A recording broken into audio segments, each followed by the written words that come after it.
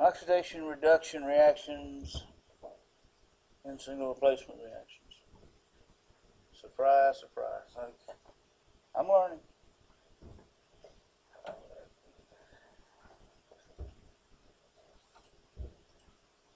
Try some need for a change.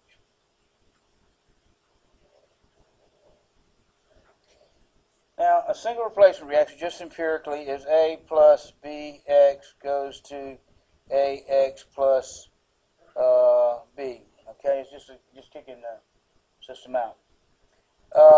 One that's widely used is in electrolysis is zinc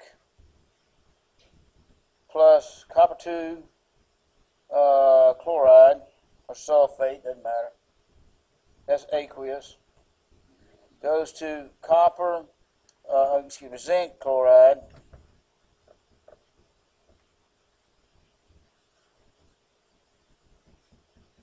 plus copper. Like that. Now the idea is to identify how changes in oxidation states take place through these. Elements in their basic standard states, like these, are going to be marked with their own oxidation states, which is 0. Elements within the compounds in here, you have to figure them out based upon what you've learned on fixed charge versus variable charged elements. Now, looking at the copper chloride, chloride in itself is a fixed charge. Group 7, so you need to check mark keep that warm in the back of your mind. Which elements on the periodic chart are fixed charge? Don't worry about the variable charge because the formula will take care of everything else.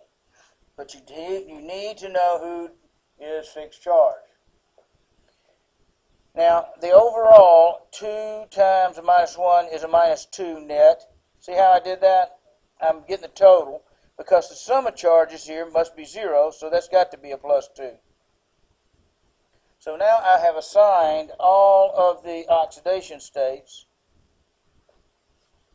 for the elements involved. Now, what are the changes that take place? Now, something's going to happen from the reactant side to the product side. So zinc is going to change to zinc plus 2. So some people will write brackets like that. And copper will change from a plus 2 to a 0. Now those numerical changes, 0 to plus 2, I can put them in the brackets, minus 2 to 0, are caused by transfer of electrons. I know I'm probably boring you to death with this, but the idea is that oxidation reduction change in those numbers characterizes those reactions as oxidation reduction reactions. When you see the metafaces next time, you'll see that sodium doesn't change from the reactant side to the product side. So, but this does. Now, the next thing is going from 0 to a plus 2 makes it go more positive. Now, you can't gain protons, so the only thing that makes this happen in zinc is loss of electrons. So we lost 2 electrons. From the valence now, you might want to make a note if you don't, that didn't stick.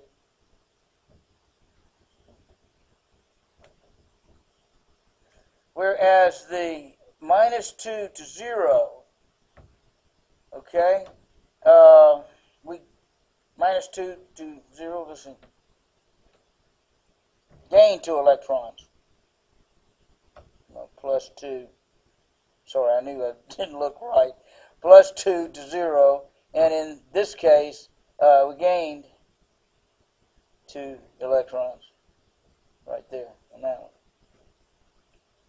So, using the terminology from the valence shell, loss is oxidation process. Kind of underline process because that's going to make I'm going to make an issue out of that here in a second. And the other one is gain, G-A-I-N, electrons. This is reduction process.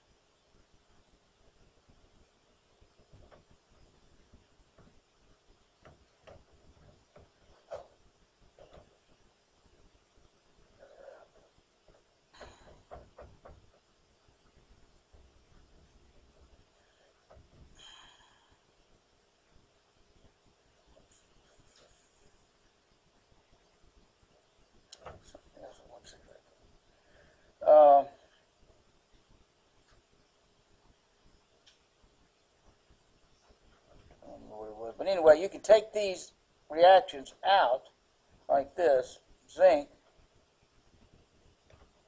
and show it going to zinc plus 2 electrons, like that. And that illustrates the loss of electrons through the process of oxidation. And the copper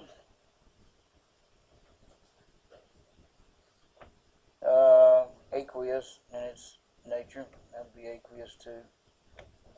We'll gain those 2 electrons. You don't really lose or gain, it's just the terminology. And that goes to your reduced form of copper. That's gain electrons through reduction. For every oxidation, there is an equal reduction. And you have both for any, and redox is a shorthand, for any redox process, the change in oxidation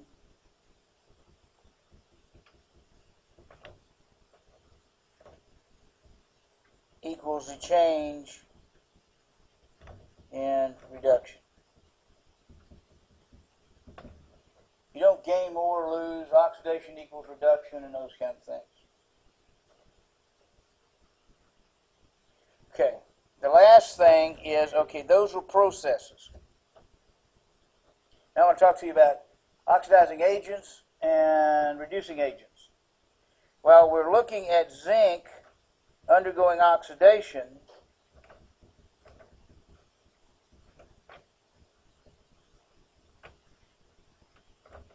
Zinc in itself is a reducing agent. It causes something else to undergo reduction. It loses electrons, so it's throwing electrons onto something and making it undergo reduction.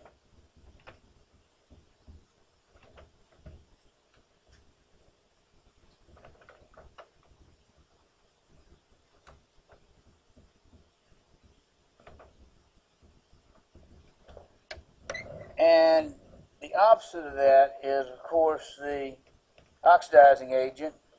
See, the oxidation process, reducing agent. So if you identify the process, the element or substance is the agent. And then you have copper plus 2 gaining a couple of electrons, going to reduced form of copper. This, of course, is the reduction process.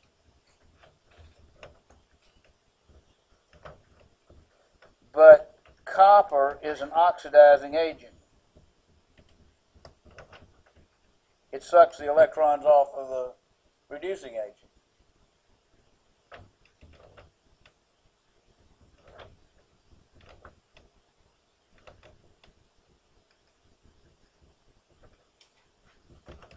Okay?